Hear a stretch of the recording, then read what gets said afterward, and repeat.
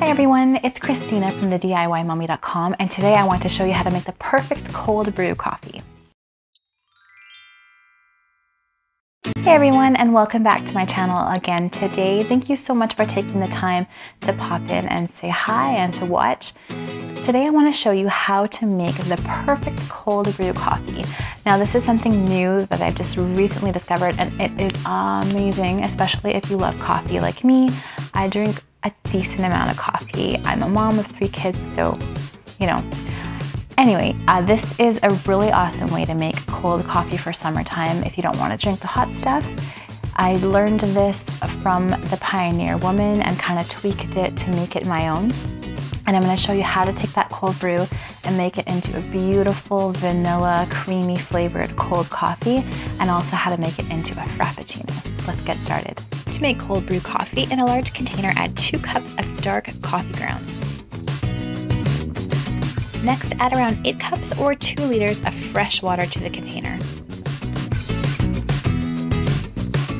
Lid and store on your counter overnight. Line the strainer with paper towel and place over another large container, and then pour the brew into the lined strainer. Just pour nice and slow so you don't make a giant mess like I kind of did here.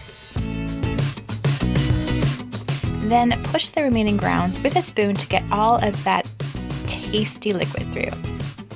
You can store your cold brew in your fridge for up to a week.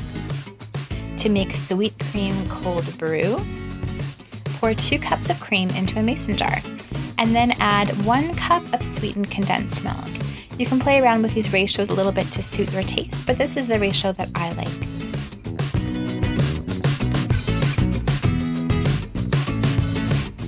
Next, add about 2 teaspoons of vanilla extract, and then shake everything, and you can store this in the fridge as well for up to a week. Put ice in a cup. Add 1 part of cold brew coffee, 1 part of the sweet cream mixture, and that's your cold brew. To make a frappuccino, add 1 part cold brew coffee, 1 part homemade sweet cream, a whole lot of ice, and then blend it in a blender until it's nice and smooth. You can pour that into a jar, top it with whipped cream, put a straw in, and that is a frappuccino. So there is a wonderful cold brew coffee and a frappuccino.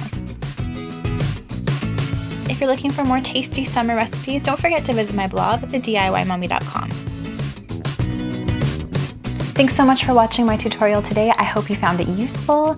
Let me know if you try some cold brew coffee of your own in the comments below. If you have any other ideas on how to make this cold brew coffee amazing, please let me know in the comments below. If you like this video, don't forget to give it a thumbs up and subscribe to my channel. Thanks again for watching, and I will see you all next week. Bye.